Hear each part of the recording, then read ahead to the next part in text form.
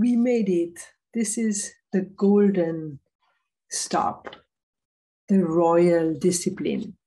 We made it to the stop business model. And here it's where we really have to take all of our innovation and creativity out, because it's about creating that system that will make us keep on going, that will make us become sustainable. This is actually a topic where sustainability comes in, but maybe not the definition or the meaning of sustainability that you're used to.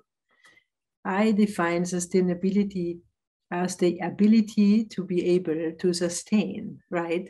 Just like the word says, we need to be able to maintain and sustain our abilities, which means we have to create the necessary inflow so that we can keep on going, that we can keep on producing the products and services that we are creating out of this idea that we had, right?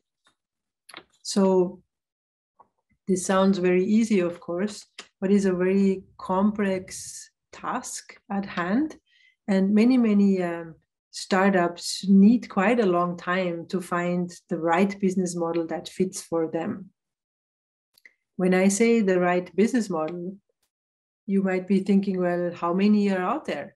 Well, there is actually quite a good collection of actually 55 different business models that we can learn from, that the University of St. Gallen has collected and is offering us a St. Gallen business model navigator. So this is definitely something you should take a look at to be able to inspire yourself of what possibilities are out there. And of course, all the different combination between those models that have been found so far out there on the market. So here are our questions you can't escape. Very clearly, how does your economic model work?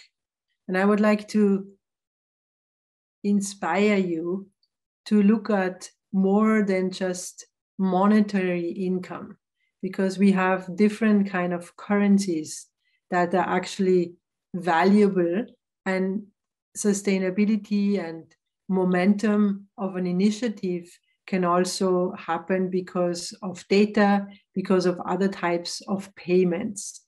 So keep your mind open here to be as innovative and creative as possible. The second question is about the adaptability of your model.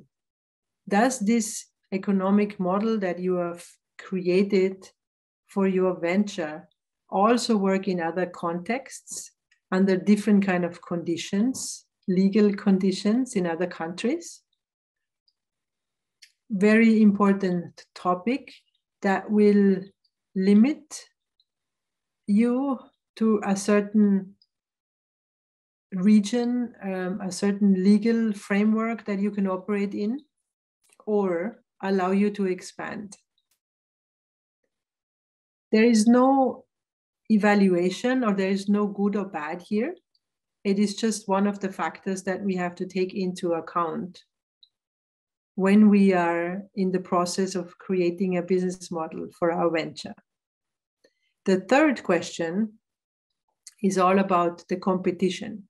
How long will you be able to persevere against your competition? Do you have the resources and the power to sustain yourself even when your competition is, hitting you really hard, is trying to capture the market from you?